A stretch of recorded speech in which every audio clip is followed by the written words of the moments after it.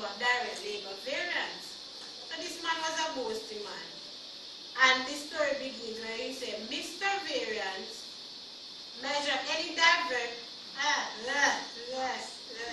So Mr. Direct labor variance is any diversion from standard in the average hourly rate paid to the direct labor workers. Price variance for direct labor is commonly termed as labor rate. So this is what he called his other factors, your other family members, I should say. The quantity variance of direct labor, called labor efficiency variance, measures the productivity of labor time. No variance is more closer watched by management since increasing productivity labor time is vital key in reducing the unit cost of production. Causes of labor efficiency variance include poorly trained workers, poorly quality materials, requiring more labor time in processing, faulty equipment, causing breakdowns and work interruption, and poor supervision for workers. The manager in charge of production would generally be responsible for control of the labor efficiency variance. However, the variances might be chargeable to purchasing if the acquisition of poor material resulted in excess labor processing time. Alright, so there's a little story that was told about Mr. Labor Variances. We realize that he has 2 children. And what is the name of his 2 children? Let us look on the handout that were given to us. He has 2 children. What are the name of his 2 children?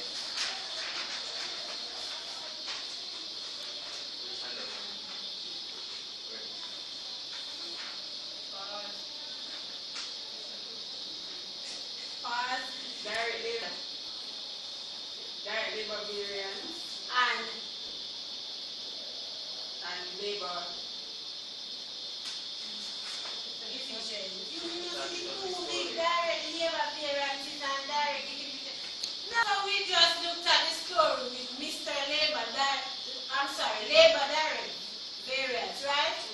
And it was outlined that he has 2 children. What is the name of these 2 children? One is labor rate variance. So he has labor rate variance and labor efficiency variance. So now, how to find out, we're going to look at how we're going to calculate this now as it relates to the business. So I need a scribe.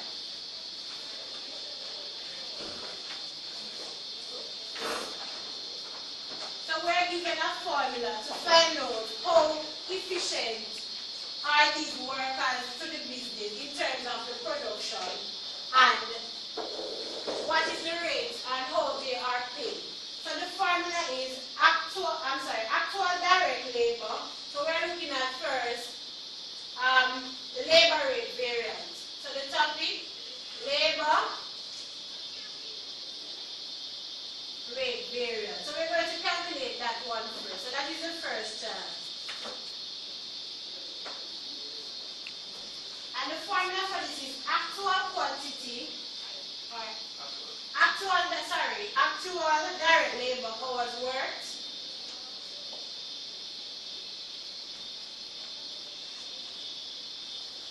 multiplied by the actual rate, and these, you write these in brackets.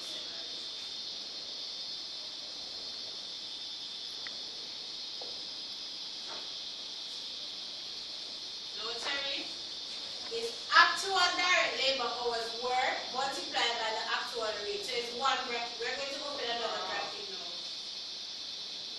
So we're going to less from that the actual direct labor hours worked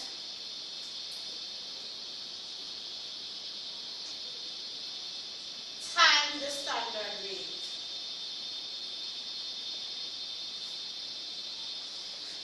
So what we're trying to find out in the production is that if the hours that were allocated in making this product, if it was efficient, or did the manager assume, right, was the actual cost greater than the standard cost, and the standard cost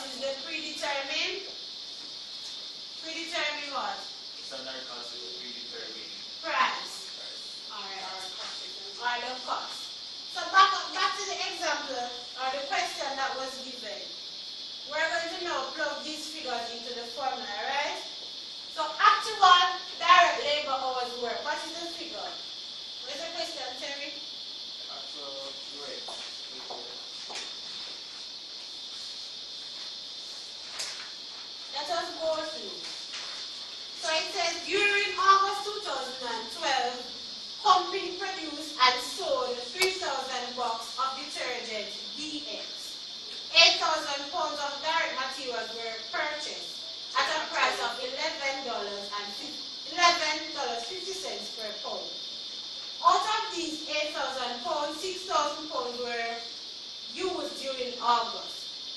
1,600 direct labor hours were recorded during the month at a cost of $40,000, and the variable manufacturing overhead cost during August total was $7,200. Now we want to calculate or find out what is the actual direct labor hours worth.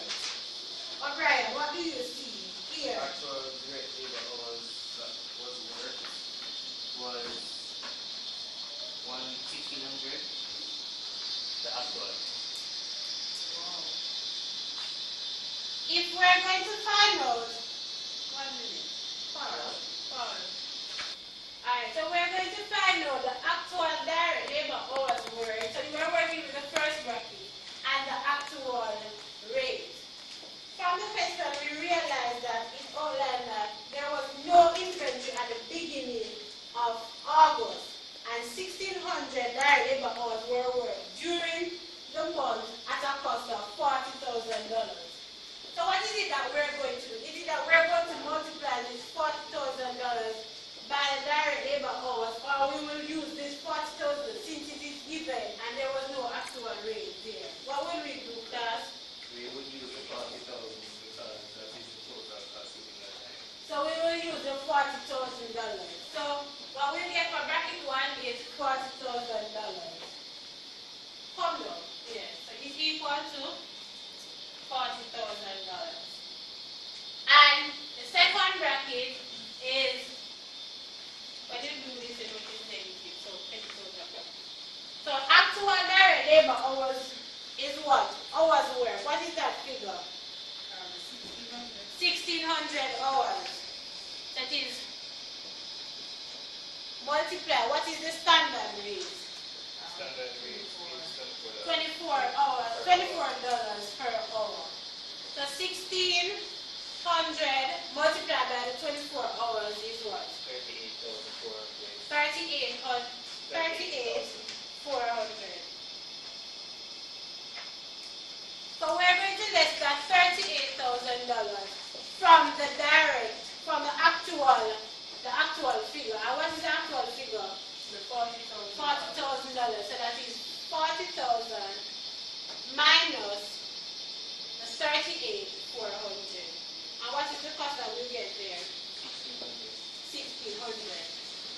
So then, O'Brien, what is this case? Is it a case of favorable or unfavorable?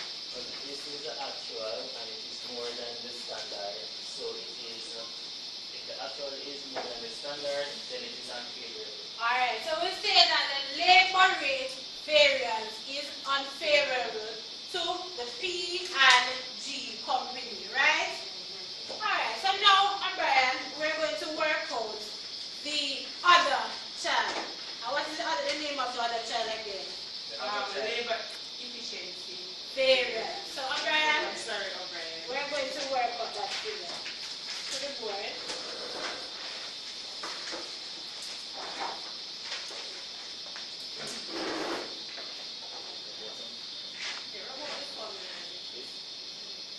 Company or what managers do in analyzing this is that they try to find out how efficient their workers are in the production level, right?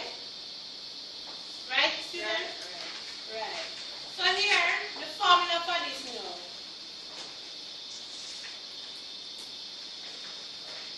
is actual direct labor hours worked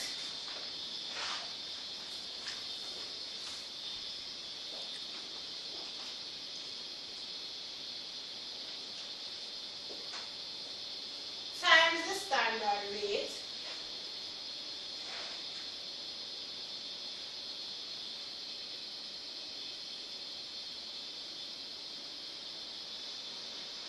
And from that, we're going to less the standard direct labor hours allowed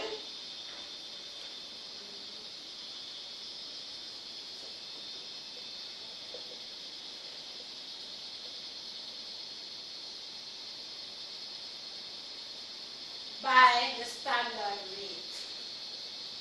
And some person will have like what is that? AQ times SR times that. So we're working on it the long way. So I'm going to give you 2 minutes just to sit and work out this one. And then O'Brien, you tell O'Brien your answer. So 2 minutes, Terry.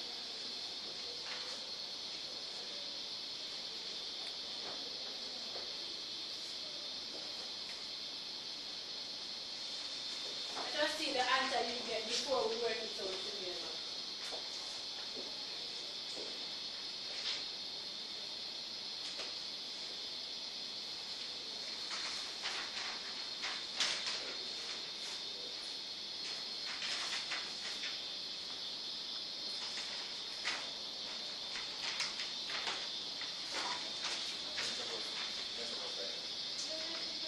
Alright, the standard direct hours, what we have for the standard hours is 0.6. Point 0.6. Yeah, 0.6. And And what- we need to know the standard direct hours. And this would have been experienced by the company before. So they produce 3,000 boxes. So we're going to use the 3,000 boxes that they produce times it with the 0.6 hours.